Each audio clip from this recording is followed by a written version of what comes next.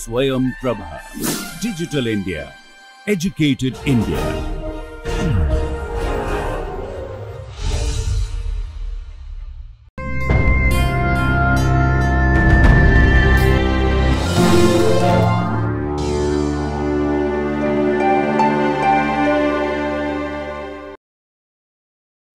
Hello, welcome back to the lectures in chemistry on the topic of atomic structure and chemical bonding. My name is Mangala Sundar and I am a professor in the Department of Chemistry in the Indian Institute of Technology, Madras, and my email addresses are given here for you to contact me if you need. This lecture is a continuation of some of the calculations we have been doing, namely on the particle in a one dimensional box as well as the expectation values, go a little bit quicker in the mathematical approach to quantum mechanics or the mathematical methods in quantum mechanics, and let me introduce the postulatory basis of quantum mechanics. And I am helped very much by many textbooks, but a particular textbook that I like a lot and with which I read and studied quantum mechanics many years ago. As the first topic is the book by Albert Messiah, and there are 2 volumes on quantum mechanics. In fact, this is also referred very extensively by another very famous and very thorough textbook in quantum mechanics by Cohen Tanuji from France. In quantum mechanics, it is a very large volume, and that is of course if you need to study the topic much more in detail. Okay. First few years when quantum mechanics was discussed a lot, early 1920s and later, the mathematical basis for quantum mechanics was also studied by many, and one of the developments was to postulate some of the mathematical basis for quantum mechanics and then apply these postulates also as the fundamental principles of quantum mechanics. There are 3 or 4 of them postulates which you will find in any textbook, but let me write them one after the other and explain them in the context of the atomic structure that we are studying now, and also using the bracket notation which I introduced in the mathematics part of this lecture earlier. The first postulate is on wave function. So, the wave function of a system in quantum mechanics completely describes the dynamics of the system and the dynamical state of the system. The dynamical state is studied using the equations of motion, but that is another postulate. The wave functions have to have the basic requirement that they are all square integrable, or what we are familiar with in terms of the last 2 lectures, they should be normalizable. Let me write those things down here. So, what is meant by this is something that you have already seen, namely if the wave function is a psi of say x and t, it is also time dependent, but we have not talked about the time dependence until now. The x being a representation for all the coordinates that are used to describe the wave function, then this integral psi star x of t, psi x of t dx over all the space available to the system should be finite. This is important in order for the probability interpretation to be meaningful and to be applicable. The condition that the square integrable, the square of the wave function, here being the absolute square of the wave function, being integrable and giving you a finite value. This is what is called the square integrability property. There are quite a few examples. You have already seen that the particle in a one dimensional box that we have used, sin n pi x by L, and we used the space, the finite space of 0 to L for the variable x. So, that is the entire space available to the system. X can take all the values between 0 and L, and we found out that when you normalize this to unity, you got this particular constant, so that psi star x psi x over all space, namely 0 to L dx, is actually 1. It is a constant, but that constant turns out to be L by 2 if you use only the sign n pi x by L as the wave function. Then you divide by the 1 by the square root of the normalization constant, and we get it. Therefore, this is a square integrable wave function. Okay.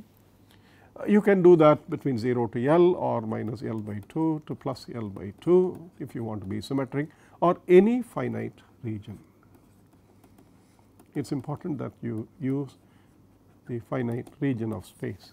You cannot use the entire x axis from minus infinity to infinity and expect this function to be normalized. It does not happen. Okay. Another example of the wave function that we may use from time to time is the function exponential minus ax, a real number, finite number, between x is equal to 0 to infinity. This function is well defined and well behaved, and you can see that the square integrability here is e to the minus 2 ax psi star psi, and if you take the integral from 0 to infinity from of e to the minus 2 ax dx, if you do this, the integral has a value 1 by 2a. Therefore, the wave function psi of x is equal to root 2a e to the minus ax in the interval 0 to infinity is a normalized wave function, because when you do psi star psi on this, you will get. There is also another important wave function e to the I kx. I is square root of minus 1, the imaginary number, and of course, k is a real number greater than 0, and x between 0 and 2 pi by k as a range, because beyond that range this function repeats itself, and you will see this function when you study the particle on a ring, and a solution and the square integrability of this wave function e to the I kx is now carefully to be written with the psi star x psi x dx between 0 and 2 pi by k. If you do that, then you would see that the answer is 0 to 2 pi by k e to the minus I kx complex conjugate of psi times e to the I kx dx, which is the integral of 1 between 0 and 2 pi by k, and the answer is 2 pi by k. Therefore, the wave function psi of x is equal to square root of k by 2 pi. This is the normalization constant, and therefore, the wave function is normalized if you take 1 by root n and you multiply the wave function. So, always that is to be remembered, and then you write e to the I kx in the range 0 x between 2 pi by k is another example of a normalized wave function, and we will see something like that. When k is 1, we will see this as 1 by root 2 pi. And the last important example for our problem is the Gaussian wave function. This is the fourth example, and the Gaussian wave function is an exponential minus a x square. A is a real constant greater than 0. Then the psi, if you write this as the wave function, a normalization constant n times e to the minus a x square, then psi star x psi of x dx between minus infinity to plus infinity, the entire range of x over the real axis is permissible now, and you have the integral e to the minus 2 a x square dx between minus infinity to plus infinity. And you know, this is a standard integral given in textbooks, and it is something that you might also have to memorize for this course. Is this integral is root pi by 2a, okay, whatever is the constant here, and therefore, and that should be set to 1 for normalization, and therefore, n is square 2a by pi to 1 by 4. Okay. So, the wave function psi of x is equal to 2a by pi to 1 by 4 e to the minus a x square is a square integrable wave function over the entire x axis, the real axis minus infinity x plus infinity. So, these are some examples of the normalized or normalizable or square integrable wave function, and in the quantum mechanics that we would be studying in this course, we would confine ourselves to wave functions which can always be normalized to 1. Second property, it is related to the wave function itself. The second property for the wave function is it is linear. That is, if psi 1 of x and psi 2 of x are two solutions to the dynamical equation, any combination, linear combination lambda 1 psi 1 of x plus lambda 2 psi 2 of x will also be a wave function that can be used. This is linearly combining the two wave functions, or for that matter not just the two, any number of them, but they have to be combined as linear with lambda 1 and lambda 2 as constants. They can be real or complex, it does not matter. They have a specific interpretation when we try to normalize this wave function overall and attribute specific properties to these wave functions as eigenfunctions of the operator, whatever Hamiltonian or any operator that we deal with. But if the vector space in which we are working mathematically, the vector space contains for any two functions psi 1 and psi 2 x, it also contains all linear combinations of the two wave functions, and likewise for infinitely many. These are also square integrable as long as lambda 1 and lambda 2 are finite. So, this is regarding the postulate of the wave function. Now, before we move on to the second postulate, let us write down these things using the notation that we are familiar with, the bracket notation. The wave function psi of x is actually a number. It is a projection of the abstract vector psi into what is known as the configuration space x, meaning coordinates, length, position, whatever you talk about. So, these are coordinates. So, it is the projection of the abstract psi onto the coordinate axis which gives you the wave function psi of x. And we have been working with these wave functions till now, but this is the notation for psi of x using the bracket, and psi star of x is quite obviously the complex conjugate of this. So, if you want to write the x psi star, the complex conjugate is psi x with the bracket reversed. Okay. This is obviously, if this is a ket vector, then you know this is a bra vector. And therefore, if you want to talk about the scalar product of two vectors psi 1 and psi 2 in the space of x in which we represent these wave function, so you can also call psi 1 of x is a representation of the ket psi. Okay. And if you want to take the scalar product of two such vectors, abstract vectors, they are written using the operator space that we have earlier introduced, except now we are using continuous vector space. Therefore, what we will have is psi 1 of x, x psi 2 dx over all space available.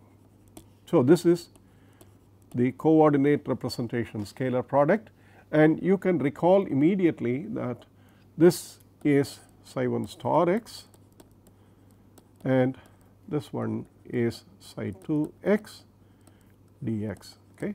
Therefore, The normalization property is now represented by psi 1 and this is the square of the magnitude of psi. And if this is normalized, then what it means is that psi 1 star x psi 1 of x dx over all space is 1 for normalized vector.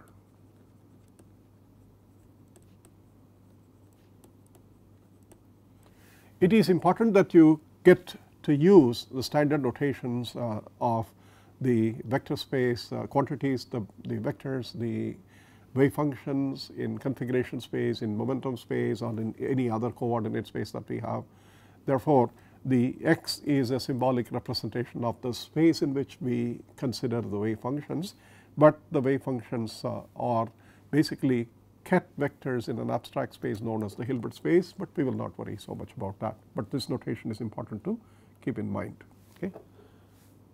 Now, we will move on to the second postulate.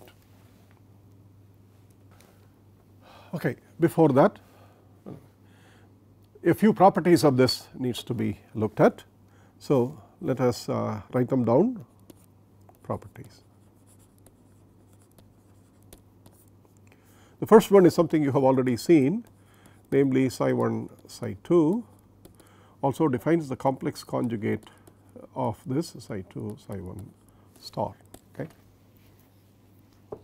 Likewise, the scalar product of any linear combination lambda 1 psi 1 plus lambda 2 psi 2, if you write that, and if this is a ket vector, the linear combination leads to the scalar product lambda 1 phi psi 1 plus lambda 2 phi psi 2. Okay. If two vectors psi 1 and psi 2 are such that this is 0 and therefore, the complex conjugate is also 0,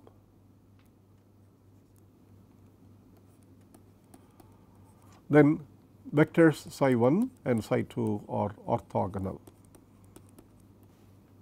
The scalar product or the norm of a vector, this is a square of the length or the magnitude as you call it, is always greater than or equal to 0 if the vectors are the same.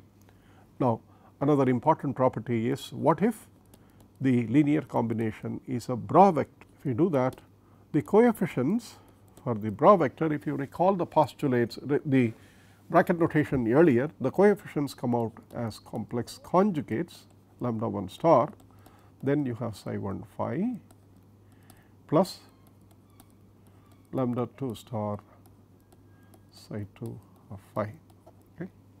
And you know this is nothing other than lambda 1 star phi psi 1 star plus lambda 2 star phi psi 2 star, and you know this is the complex conjugate of this product lambda 1 psi 1 plus lambda 2 psi 2 star. Okay. These two are equal and you can see therefore, this is the same thing as taking the lambda 1 star psi 1 star phi psi 1 star and likewise. Okay. So, these are properties which are important when we calculate the wave functions, their normalization constants, their orthogonal properties and so on. Okay. Okay. So, let us move on to postulate 2. Postulate 2 is on the average values or what are known as the expectation values or expected values. So, the mean value or what is called the average value of any quantity which is measurable in quantum mechanics experimentally is represented by an operator A such that the measurement of that property in the state psi of that system is given by this definition psi star A psi dx. I am writing dx as for the integral over all the configurational space quantities divided by psi star psi dx. And if the wave function is normalized, this is usually 1 for normalized wave function. Okay. So, to write this in the bracket notation, this will be psi a psi divided by psi psi, which is psi a of psi, as long as this is normalized to unity. So, now you can see immediately that if we write this quantity psi a psi using our notation of the configuration space, this integral is dx psi x x a x x psi divided by integral dx psi x x psi a. These operators are called local operators. Position, momentum, all these things that we study, the dipole moment and all the properties that we normally represent, physical properties for a molecular system or an atomic system, they are usually considered to be local operators, and therefore, if you recall, this is like the matrix element of the operator A is the matrix element A x x, with a slight difference that x can take any values. Therefore, the matrix is not only infinite dimensional, but it is also the labels like 1, 2, 3, 4 for columns and rows is a bit difficult. So, this is a continuous space. These are all generalizations. So, this is called the local property, local operators, and there are non-local operators, but we will not concern ourselves. Therefore, when you write the integral, for example, for A is equal to P, the integral is written using minus I h bar d by dx, which is the operator representation. Therefore, if you calculate the expectation value of P of psi, it should be psi star of x minus I h bar d by dx psi of x dx between overall space. Okay. Now, recall that this is the equivalent of AXX or PXX. This is the local property. Okay. Now, for the examples of the particle in a one dimensional box, we saw that this answer is 0.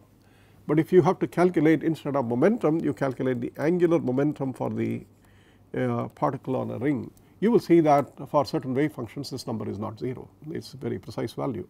Therefore, depending on the form of the wave function psi of x, it is possible for us to have an average value for the momentum of the particle, which means that the momentum is non-zero.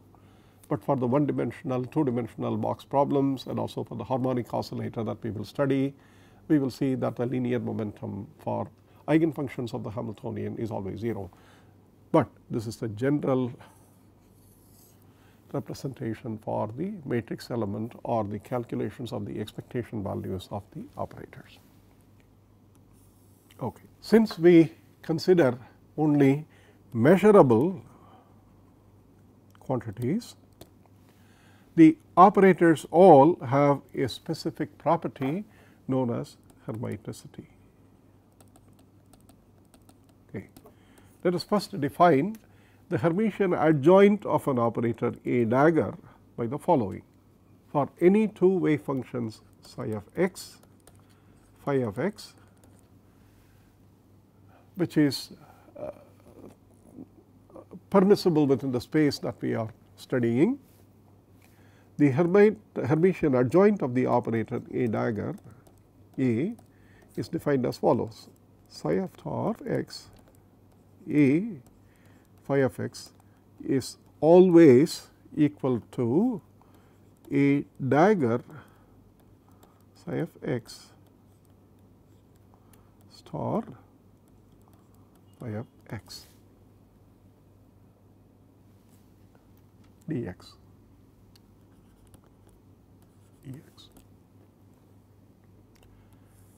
This is always true even if the operator is not Hermitian.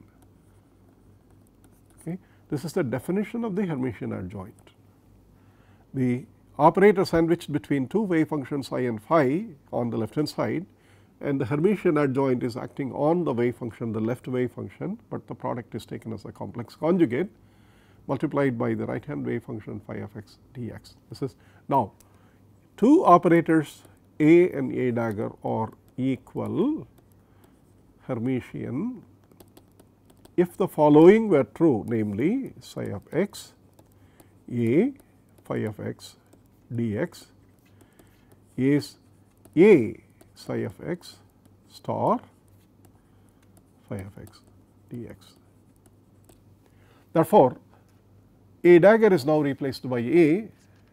This definition holds, and then we say that the operator is Hermitian, and all quantum mechanical measurable quantities like position, momentum, angular momentum, dipole moment, electric quadrupole moment, the polarizability in spectroscopy, practically all the quantities that you calculate in quantum mechanics for the atomic and molecular properties, electron density, everything is a Hermitian operator, is represented by a Hermitian operator. Therefore, the Hermitian operator is something that you have to be very clear. But it is easy to understand the Hermitian operator from the matrix viewpoint, because what you have seen is the definition of A. If you go back in the basis psi phi, two different labels. Therefore, if you have many basis functions, psi 1 of x, psi 2 of x, psi 3 of x, okay, or in the vector notation psi 1, psi 2, psi 3 and so on, then the Hermitian operator is given by this property phi. So, sorry, we have psi's. So, let us write them as using psi I A psi j is now A psi I psi j. Okay.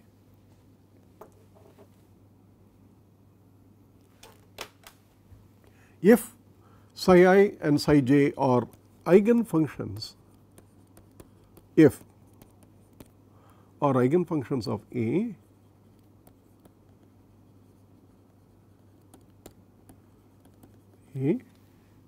this is for A Hermitian. Then what we have is A psi I gives you some eigenvalue times psi I, A psi j gives you some another eigenvalue B times psi j, and then you can see immediately that psi I A psi j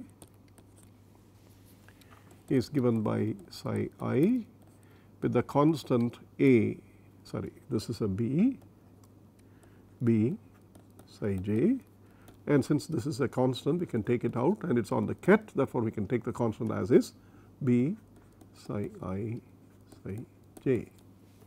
Now, if the operator is Hermitian, then this is A psi I psi j, these two are equal, okay, and that gives you A psi I psi j, because the eigenfunction psi I for the operator A has the eigenvalue A, and therefore this is A star psi I psi j. These are some examples of how to manipulate the wave functions and the hermiticity property of an operator using the ket-bra notation. Now, the last thing regarding the operator is what is known as the uncertainty in the measurement, or what are known as fluctuations in the values for A. The uncertainty delta A is given by the square, the average of the square of the operator minus the square of the average. However, if psi is an eigenfunction of the operator A giving you an eigenvalue A psi, then you can see immediately the following: delta A goes to 0 for eigenstates of A.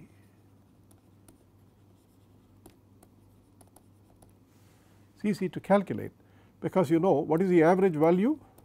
A is psi A psi, and this is the constant A times psi psi, and let us assume that this is normalized, and therefore, the answer is A.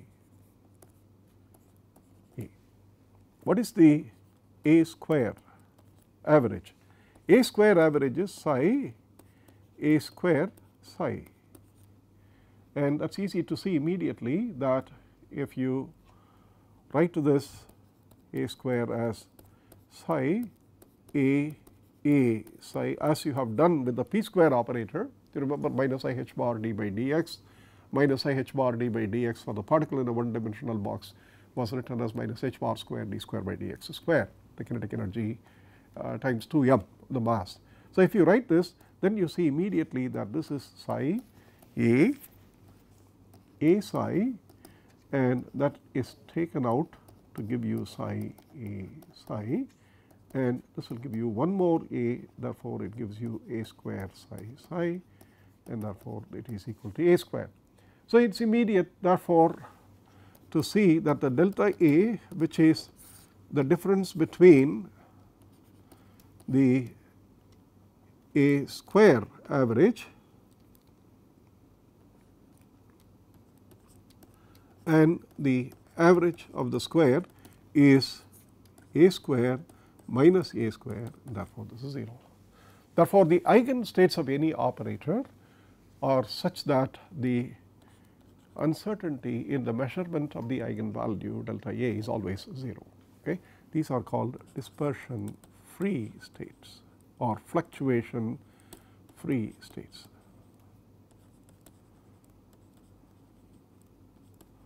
Fluctuation free states.